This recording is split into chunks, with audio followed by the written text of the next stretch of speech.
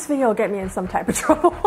It's kind of controversial. It's about the Heat. And I'll just start off and say this. The Miami Heat, this Heat team, Bam Adebayo, Duncan Robinson, Justice Winslow, Jimmy Butler, the team we have right now is better to watch, and they're putting up better numbers than LeBron, Wade, and Bosh. Let me explain. The thing about this team, and one of the biggest things you see in their numbers, is they play five-man ball. They're playing unselfish basketball. It's a five-man team.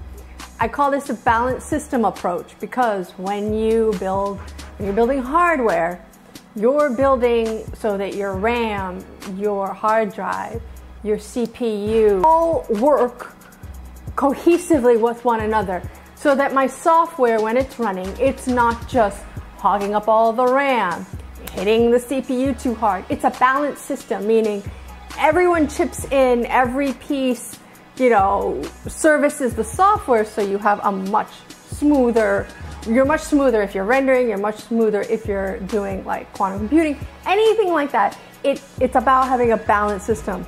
And that's what five-man ball is. I call it balanced system because of my hardware side and my software side, the tech side, but it's basically the same thing as five-man ball.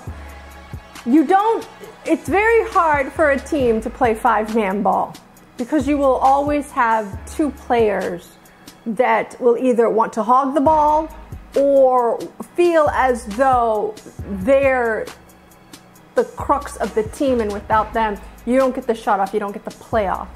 So the thing is with this Heat team is you're seeing five players who are unselfish, five players who early in this season can play together and win. This is, for years, this has been the Heat's problem after, especially after LeBron left.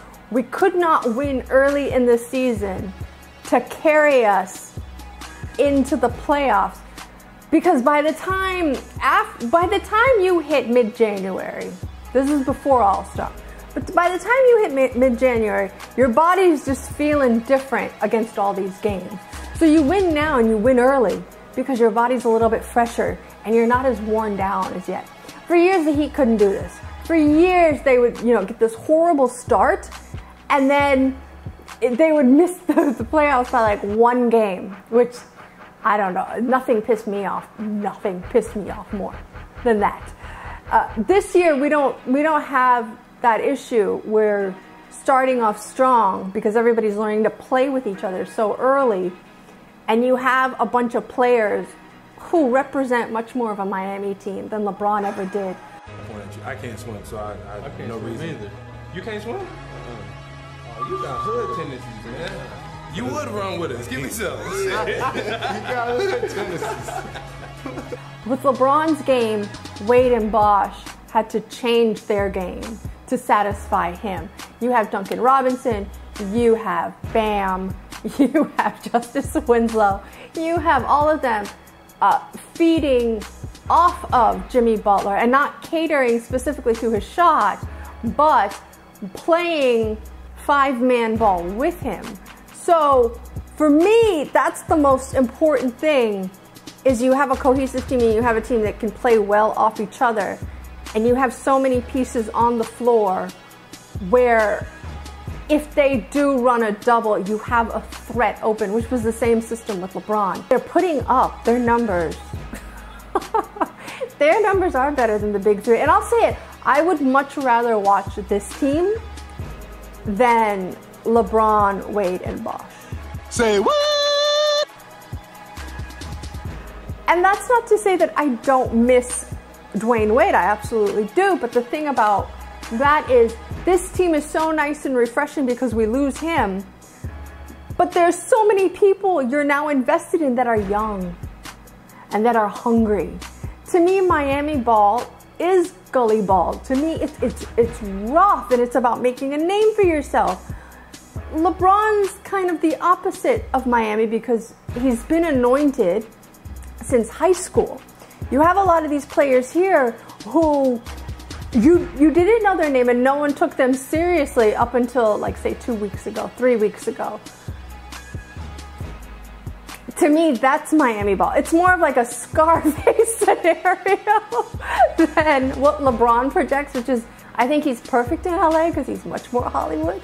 But to me, someone like Duncan Robinson, someone like Tyler Hero, Derek Nunn, that's much more the story of Miami than, say, LeBron. Because he had a name when he came down here. And it's much easier for Spoelstra to coach because now you have someone, they'll actually listen to him. You have someone that doesn't mind taking direction. And I've said this for years, and I'll just say it one more time. Lakers are going to run into a problem when they go into the playoffs.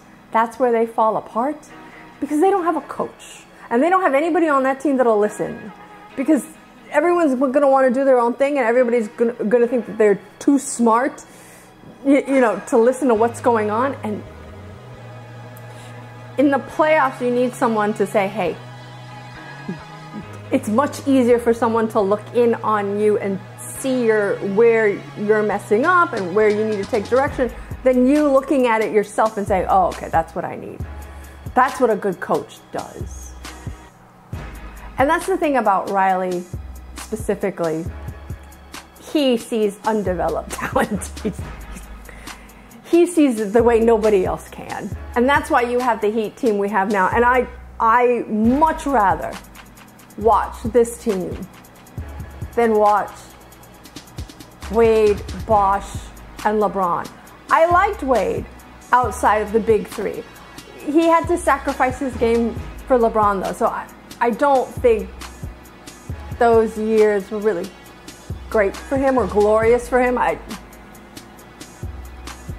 And I didn't like the way it ended. You know, Bosh is injured and LeBron just runs. So I'd much rather watch this team who is surprising, who is young, who is hungry, versus I'd much rather watch them than the original big three. I know. That doesn't mean I don't miss Wade. That just means that this team is so surprisingly good.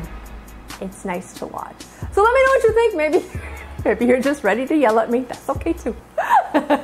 I'm here for it. To quote the greatest show on earth, live long and prosper. I'll see you in the next one. Bye. Someone's gonna call me a Wade hater. That's not true.